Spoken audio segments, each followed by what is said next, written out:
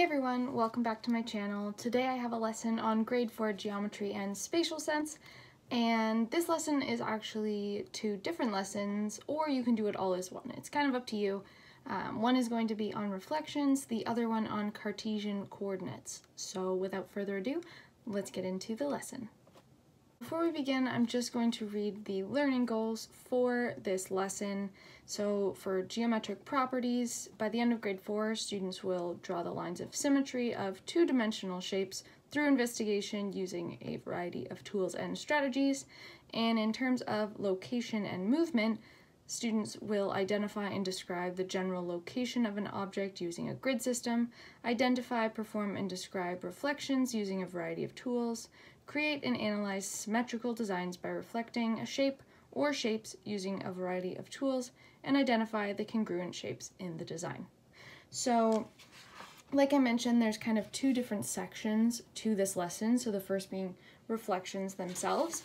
So here we just have a note, talks about what reflections are, also about the central line or the mirror line. So you can just go through that note, and then it actually gives, the note has instructions on how to do this if you were to draw a shape yourself and then reflect it over that central line or mirror line.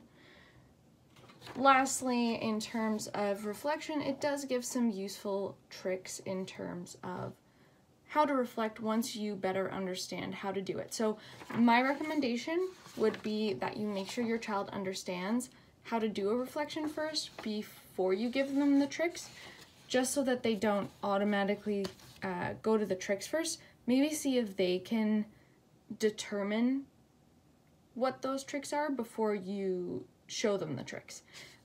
That would be my recommendation, and I will do that in part 2 of the video. So once you've gone through the note, it is a shorter note.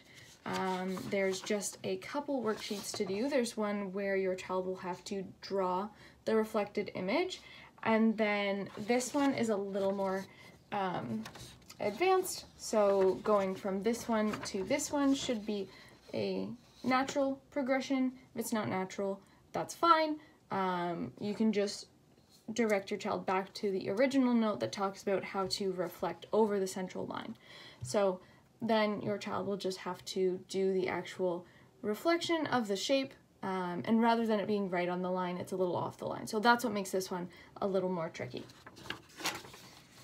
So that is the first portion of the note and the lesson, and the second goes over Cartesian coordinates, so those x and y coordinates. So once again, there is a note to go with this that talks about the x and y axis, also about how you determine what is your x and what is your y when you're looking for your Cartesian coordinates, and which one comes first and which one comes second, and also talks about the origin and why that is important.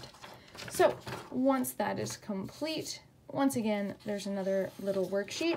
So your child will get this grid with all the different fruits and vegetables on it, and they will actually have to write the ordered pair or the Cartesian coordinates that connect with that. So for example, if we look at the pineapple, we find it on the grid and see that it is at 0.52. So our x is 5 and our y is 2. So when we would write it, we would put the 5 first and then the 2 in terms of those coordinates or our ordered pair. Now, once that is done, there's another game. It's essentially Battleship. So if you have Battleship, feel free to use that. I have created one that you can use if you don't have the actual game Battleship. So what's going to happen is your child will just draw 4 different lines on the grid like I did here. So we can see there's 4 different lines. One is 5 units long, one is 4 units long, one is 3 units long, one is 2 units long. So your child can put those lines anywhere on the grid, and then they actually will write out all the coordinates and ordered pairs where those lines sit. Now from there, they will need someone to play against, so either it could be a parent or a sibling, or maybe you can get a FaceTime going with your child's friend, and they could play the game against each other. Now, that is where this one also comes in more handy than if you're playing with the actual game Battleship, because maybe the person you're playing against doesn't have the actual game. So if you don't have Battleship, like I said, feel free to use this, but if you do, you can use Battleship. Now, the coordinate system on Battleship, I believe, is letters and numbers rather than just numbers, but that is also fine. It's more to learn about where things sit and how to read grids or a map. So either way, we are covering the learning expectations, whether you use this or Battleship. So they'll take turns saying different coordinates against each other, and then whoever hits all of the points on the lines first or sinks all the ships is the winner. Now, the last activity, if you have time or want to do this later on, is your child will use this grid on the back of the page. They will draw the main floor of the house as an outline on the grid, and they will go around and look at different objects in the house, and they will actually write where those would be located on their own grid. So say your first floor has 2 bedrooms, a kitchen, and a living room. So they would draw that on the grid as it would be if you were looking from above, and then they'll maybe go to the kitchen, see where the stove is, and draw the stove on a point in the layout of the kitchen that they drew. And then they would just say what the object is and the coordinates of that object. So that is everything for the lesson. Once they've done all those activities, that is it for the lesson. They've covered all the learning goals that I mentioned at the start, and if you decide to break it up into 2, just divide it right between reflections and the Cartesian coordinates.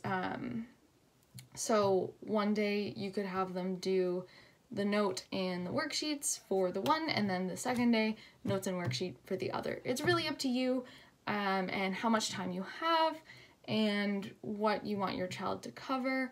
So I hope you enjoy the lesson, and I hope you have some fun. Maybe get to enjoy a game of Battleship. I know Battleship is always one of my favorites, and I hope you have a great day. Thanks for checking out the video. Lastly, remember to head to part 2 if you want me to teach the lesson, and I will see you next time.